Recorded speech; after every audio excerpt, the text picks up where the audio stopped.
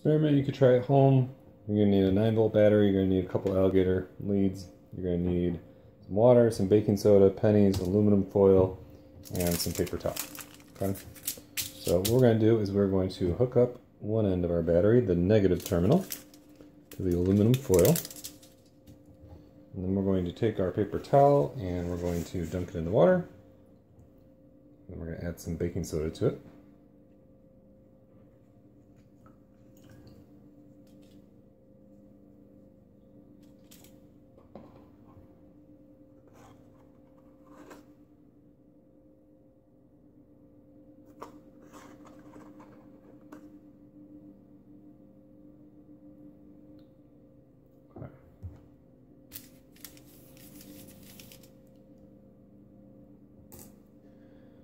Alright, and then from there, we're going to take the other end and we're going to attach it to a penny.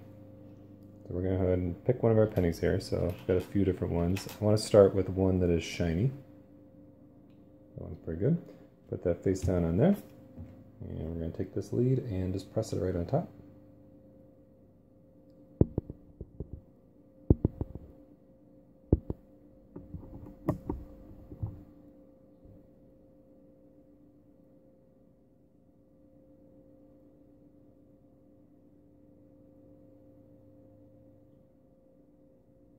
So if you listen carefully, you might be able to hear a little bit of crinkling, and that's actually some CO2 forming and bubbling from underneath.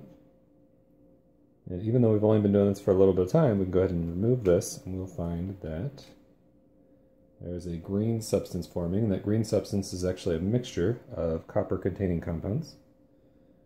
And sometimes we can get the image of Abe Lincoln to actually appear in here if we do this well. Let's see if we can try this again with a different penny. This time let's try one that's a little less clean. And this time we'll try it on the other side. Add a little bit of water here.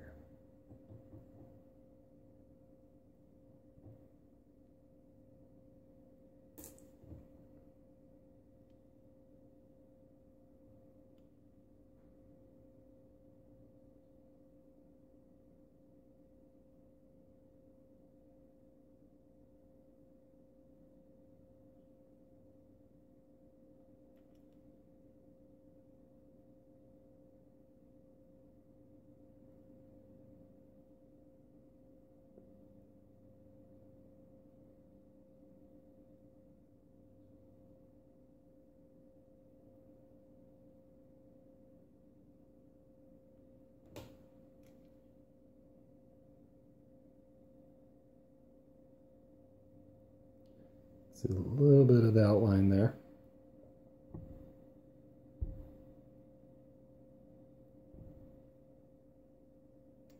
So I'm going to go ahead and add a little more water now and see if we can get this rolling a little better. We'll do a little bit of high speed to kind of speed up the film here.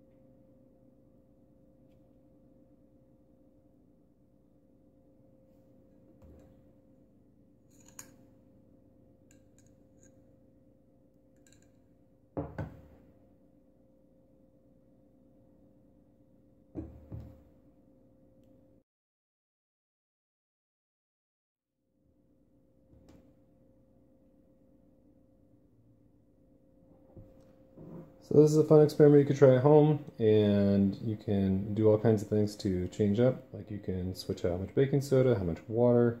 You can try doing different types of batteries. We can try doing multiple batteries at once.